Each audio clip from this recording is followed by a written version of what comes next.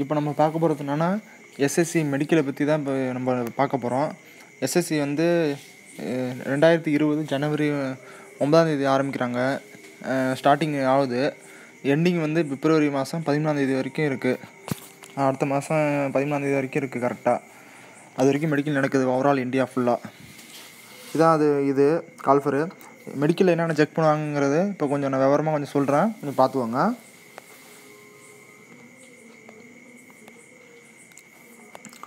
First கண்ணு தான் check பண்ணுவாங்க. கண்ணில் வந்து டிஸ்டன்ஸ்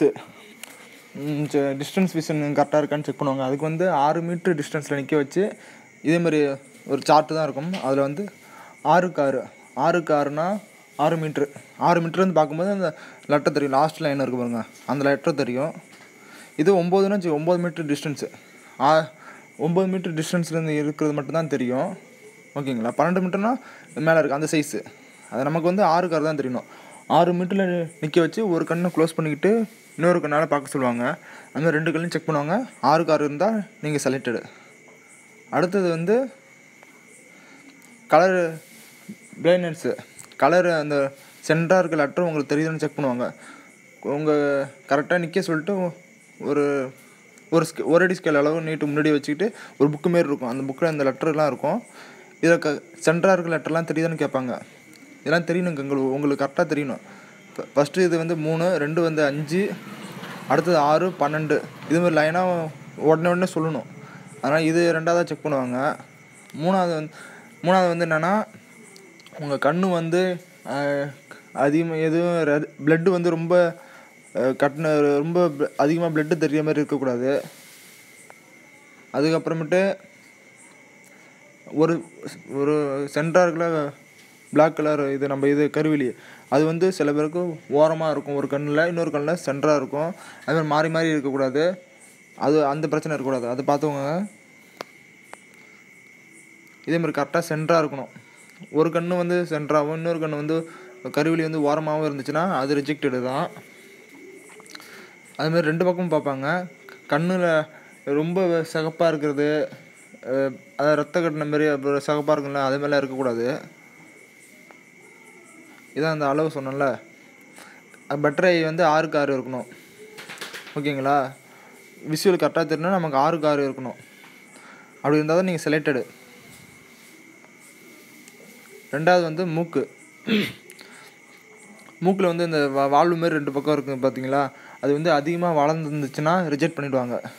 ஏன்னா அப்போ தான் அதிகமாக வளர்ந்து தொங்குச்சுன்னா உங்களால் மூச்சு விட முடியாது, ஃப்ரீயாக விட முடியாது. அது அதிகமாக இருக்கக்கூடாது. அது இருக்காமல் இருக்குது. இப்போ ஆப்ரேஷன் பண்ணியிருக்கணும். ஆப்ரேஷன் பண்ணியிருக்குமான்னு தெரியல. அதிகமாக வளர்ந்துருந்தால் ரிஜெக்ட் பண்ணிவிடுவாங்க. ஏன்னா மூச்சு விடுறது ரன்னிங் நம்ம ப்ராக்டிஸ் பண்ணும்போது மூச்சு வேகமாக தானே விடுவோம். இப்போ வந்து விடும்போது நமக்கு ப்ராப்ளம் இல்லாமல் இருக்கிறதுக்காக தான் செக் பண்ணுறாங்க. வளர்ந்துருந்தால் ரிஜெக்ட் பண்ணிவிடுவாங்க.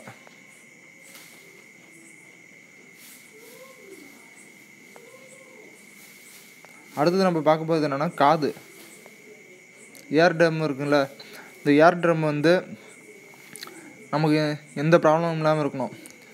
ஏன்னா நம்ம பனி பிரதேசத்துலையும் வேலை செய்வோம், எல்லா இடத்துலையும் வேலை செய்வோம். அங்கே வந்து அதில் ஏதாவது டேமேஜ் இருந்துச்சுன்னா நமக்கு பெயின் ஓவராக இருக்கும். அது வீக்காக இருக்கக்கூடாது. வீக்காக இருந்தாலும் நமக்கு பிரச்சனை இருக்கும். அதான் இதேமாதிரி கிழிஞ்சிருக்கக்கூடாது அந்த ஏர் ட்ரம்மு. இதேமாதிரி கிழிஞ்சிருந்துச்சுன்னா நமக்கு பெயின் அதிகமாக வரும். அதிகமாக நம்மளால் பனி பிரதேசத்தில் ஒர்க் பண்ண முடியாது. அதனால் அதுக்கேற்ற மாரி தான் செக் பண்ணுவாங்க. லென்ஸ் வச்சு செக் பண்ணுவாங்க காதுக்குள்ளே வச்சு. இது கரெக்டாக இருக்கான்னு செக் பண்ணி பாருங்கள். ஒரு வாட்டி மெடிக்கலில் போய்ட்டு செக் பண்ணி பாருங்கள் டாக்டரை வச்சு. அடுத்தது பார்த்தீங்கன்னா நம்மளோட வாய். இதுமாதிரி ஈரலாம் ரத்தம் வரக்கூடாது. பல்லு இதுமாதிரி அழுக்கு ரொம்ப இதாக இருக்கக்கூடாது. பல்லு உடஞ்சியும் இருக்கக்கூடாது. இப்படி இருந்தாலும் நமக்கு பிரச்சனை தான். இப்படி இருந்துச்சுன்னா கண்டிப்பாக ரிஜெக்டட் தான். பல்லெல்லாம் க்ளீன் பண்ணிட்டு போயிடுங்க. ஈரில் ரத்தம் வராமல் இருக்கிறதுக்கு நம்ம பார்த்துக்கோங்க. அதுக்கப்புறம் வாயெலாம் இந்த சில பேருக்கு அடிபட்டு இதேமாரி ஆகிருக்கும். வாயெல்லாம் இதேமாதிரி அடிபட்டு இதேமாரி இருந்துச்சுன்னா ரிஜெக்டடு தான். சொத்தப்பல் அதிகமாக இருக்கக்கூடாது. இதேமாதிரி வாயில் கிழிஞ்சி முன்னாடி உதடெல்லாம் கிழிஞ்சி இருக்கக்கூடாது. அப்படி இருந்தாலும் ரிஜெக்டடு தான். இதுமாரி இருந்தாலும் ரிஜெக்டடு தான். பார்த்துக்கோங்க, முன்னாடியே செக் பண்ணி பார்த்துக்கோங்க. ஏன்னா இதேமாரி ரத்தம் வரக்கூடாது. பல் இதேமாரி சொத்த புல் மாரி ரொம்ப அழுக்கு ரொம்ப இதை போட்டு இருக்கக்கூடாது.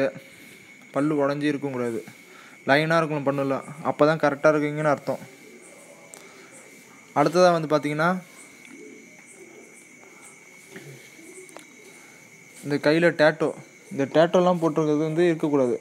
ரொம்ப மறைமுகமான இடத்துலலாம் இருக்கலாம், ஆனால் கையிலலாம் இருக்கக்கூடாது. ஏன்னா செலக்ட் உயர் அதிகாரியில் செலக்ட் பண்ணும்போது நம்ம ரைட் கையில் இருந்துச்சுன்னா செலக்ட் பண்ணும்போது அவங்கள அவமானப்படுத்துகிற மாதிரி நினச்சிப்பாங்க. அதனால் டேட்டோ இருக்கிறத கன்ஃபார்ம் ரிஜெக்ட் பண்ணிவிடுவாங்க. டேட்டோலாம் ரொம்ப பெருசாக இருந்துச்சுன்னா ரிஜெக்ட் பண்ணிவிடுவாங்க கண்டிப்பாக. அடுத்தது வந்து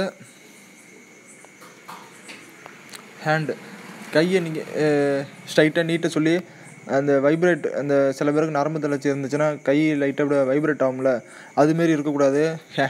கையில் இருக்க விரலெல்லாம் மடக்கி மடக்கி பார்ப்பாங்க, ஏதோ உடஞ்சிருக்கா ஃப்ராக்சர் ஆகிருக்கா அப்படின்னு செக் பண்ணுவாங்க. அதுக்கப்புறமேட்டு நம்ம கை பெண்டாக இருக்கா, சின்ன வயசில் கைக்கு உடஞ்சிருந்துச்சுன்னா பெண்டாக, சில பேருக்கு ஒரு கை கோணலாக இருக்கும், ஒரு கை ஸ்ட்ரைட்டாக இருக்கும், அதுமாரி இருக்கக்கூடாது. ரெண்டும் சேமாக இருக்கணும். அப்படி அவங்களுக்கு டவுட்டுன்னு வந்துச்சுன்னா அவங்க ஸ்கேல் வச்சு, அதுக்குன்னு ஒரு ஸ்கேல் இருக்கும், அந்த அளவுப்படி இருக்கான்னு செக் பண்ணிவிடுவாங்க. செக் பண்ணி பார்த்து கரெக்டாக இருக்கான்னு செக் பண்ணுவாங்க. அதனால் அந்த ப்ராப்ளம் இருந்துச்சுன்னா கொஞ்சம் பார்த்துக்கோங்க. அப்படி இருந்தாலும் ரிஜெக்ட் பண்ணிவிடுவாங்க உங்களை. ஓகேங்களா? அடுத்தது வந்து இந்த கால் ஆக்னி பிரச்சனை, இதுதான் மேம்பாலும் அதிக பேருக்கு இருக்கும். ஃபஸ்ட்டு இமேஜ் வந்து நார்மல் இமேஜ், அது அப்படி இருந்துச்சுன்னா உங்களுக்கு ஓகே, எல்லாமே கரெக்டாக இருக்கும். ரெண்டாவது இருக்குது வந்து அது ரொம்ப விலகி போனது. மூணாவது இருக்குது சென்ட்ரு முட்டி இடிச்சிக்கிட்டு காலில் விலகி போயிருக்குது. இந்த பிரச்சனையே இருக்கக்கூடாது.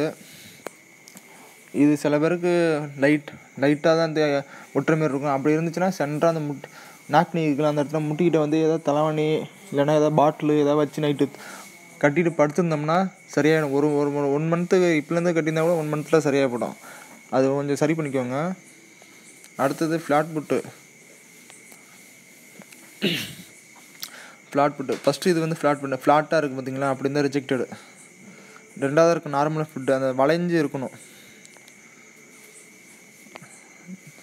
இந்த பாருங்கள் வளைஞ்சி இருக்குது பாருங்களேன், இப்படி இருந்தால் தான் கரெக்டாக இருக்கும். இதான் ரன்னிங் ஓடுறதுக்கு கொஞ்சம் கரெக்டான ஃபுட்டே இதான். அதனால் இது இருந்தால் செலக்ட் பண்ணுவாங்க. ஃப்ளாட் ஃபுட் இருந்துச்சுன்னா ரிஜெக்ட் பண்ணிவிடுவாங்க கம்பல்சரி. அப்படியே லைட்டாக இருந்துச்சுன்னா அவங்க தண்ணியில் காலை வச்சு ஒரு 2-3 ஸ்டெப்பு நடக்க சொல்லுவாங்க. நடக்க சொல்லியும் செக் பண்ணி பார்ப்பாங்க. அப்படி இருந்தாலும் அதுலேயும் ஃப்ளாட் ஃபுட் இருக்கிற மாதிரி இருந்துச்சுன்னா ரிஜெக்ட் பண்ணிவிடுவாங்க. அடுத்தது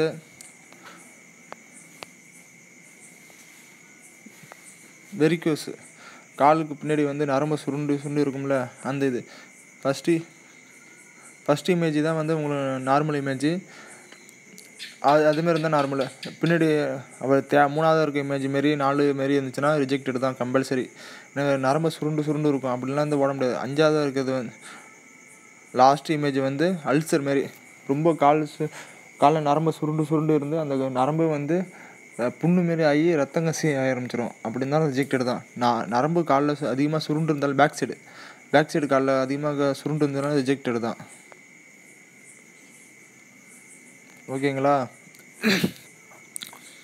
அதுக்கப்புறமேட்டு இது நம்மளோட விதைப்பையில் வந்து இந்த ரைட் சைடு இதில் மட்டும் விதையில் மட்டும் பாருங்களேன், நரம்பு கொஞ்சம் புடச்சி இருக்கிற மாரி இருக்கும். அப்போ இதுவும் வெரிகோசில்னு சொல்லுவாங்க. இதுவும் அந்த நரம்பு பிரச்சனை தான். இதேமாரி இருந்தாலும் ரிஜெக்ட் பண்ணிவிடுவாங்க. லெஃப்ட் சைடில் இருக்கிறது தான் நார்மல் இது, ரைட் சைடில் இருக்கிறது கொஞ்சம் இதாக இருக்கும் பாருங்களா, இதான் வெரிகோசில்னு சொல்லுவாங்க. இந்த வெரிகோசில் வந்து இப்படி இருந்தாலும் ரிஜெக்ட் பண்ணிவிடுவாங்க. மற்றபடி ஏற்ற இறக்கமாக இருக்கிறது எல்லாருக்கும் நார்மலாகவே ஏற்ற இறக்கமாக தான் இருக்கும். இப்படி இதே மாதிரி வெரிகோசில்லாம் இருந்துச்சுன்னா ரிஜெக்ட் பண்ணிடுவாங்க. இதை அடிபட்டுருக்கான்னு செக் பண்ணி பார்ப்பாங்க. அப்புறம் அந்த நம்ம ஆணுறுப்பை வந்து முன்னாடி இழுத்து பார்ப்பாங்க, கரெக்டாக விரியுதா அப்படின்னு இழுத்து பார்ப்பாங்க. சில பேருக்கு விரியாது, முன்னாடியே இருக்கும். அப்படி இருக்கான்னு செக் பண்ணி பார்ப்பாங்க. 2 விதை இருக்கா, 1 விதை இருக்கான்னு செக் பண்ணி பார்ப்பாங்க. சில பேருக்கு 1 விதை வயிற்றுக்குள்ளே இருக்கும். வயிற்றுலனா நம்ம பிறந்ததுமே அது இறங்கி வரும்போது அது வர இறங்கி வரும். இறங்கி வரப்போ ஒரு ரிங்கு மாரி இருக்கும், அது வழியாக தான் வெளியே வரும். அப்போ வந்து மாட்டிக்கும். சரிங்களா? அப்படி மாட்டிக்கிற இது வந்து ஆப்ரேஷன் பண்ணி எடுத்து வைப்பாங்க. அப்படி எடுத்து வச்சது எதாவது ஆப்ரேஷன் பண்ணியிருக்கீங்களா அப்படி இப்படின்னு செக் பண்ணுவாங்க. அதான், மற்றபடி ஒன்றும் பிரச்சனை இல்லை. அப்புறமேட்டு பைல்ஸ் இருக்கான்னு செக் பண்ணி பார்ப்பாங்க. குனிய வச்சு இந்த ஃபோட்டோவில் இருக்குது பார்த்தீங்களா, இதேமாரி குனிய வச்சு அவங்க ஃபைல்ஸ் இருக்கான்னு செக் பண்ணுவாங்க. இதேமாதிரி தான் செக் பண்ணுவாங்க மெடிக்கலில். இது கொஞ்சம் கரெக்டாக பார்த்துக்கோங்க. ஃபைல்ஸ் இருக்கக்கூடாது மெயினாக. ஃபைல்ஸ் இருந்தாலும் இப்போயே சரி பண்ணிட்டு போயிடுங்க. அதெல்லாம் சரி பண்ணிடலாம். கொஞ்சம் மெடிசன் எடுத்து சரி பண்ணிட்டு போயிடணும். கொஞ்சம் கூலிங்காக உள்ளது அலோவேரா ஜெல்லு, வெந்தயம் காலைல முழுங்கலாம். நைட்டு ஊற வச்சு வெந்தயத்தை காலையில் சாப்பிட்டிங்கன்னா சரியாயிடும். எண்ணெய் தேய்ச்சி குளிங்க. அலோவேரா அதான் சொத்து கத்தாழை நல்லா க்ளீன் ஒரு 7 வாட்டி தண்ணியில் வாஷ் பண்ணிவிட்டு அதுக்கப்புறமேட்டு அதை இதில் மோர்லேயும் கலந்து குடிக்கலாம். இல்லைனா நம்ம பழைய சோறு அந்த தண்ணி இருக்குல்ல அதுலேயும் கலந்து குடிக்கலாம்.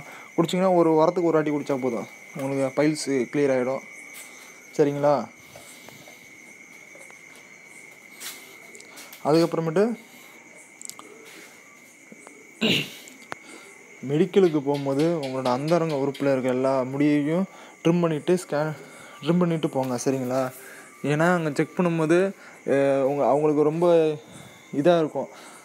ட்ரிம் பண்ணிட்டு போனோன்னா உங்களுக்கு அங்கேயே பிளேடு கொடுத்து செய்ய சொல்லுவாங்க. அது ரொம்ப முடியாது உங்களால்.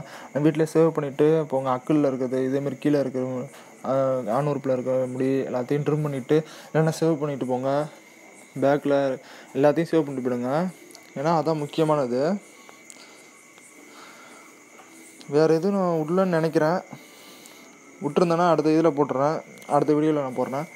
இந்த மாதம் 9ஆம் தேதியிலேருந்து அடுத்த மாதம் 13ஆம் தேதி வரைக்கும் மெடிக்கல் இருக்குது. எல்லோரும் மெடிக்கலில் பாஸ் ஆகிடுங்க.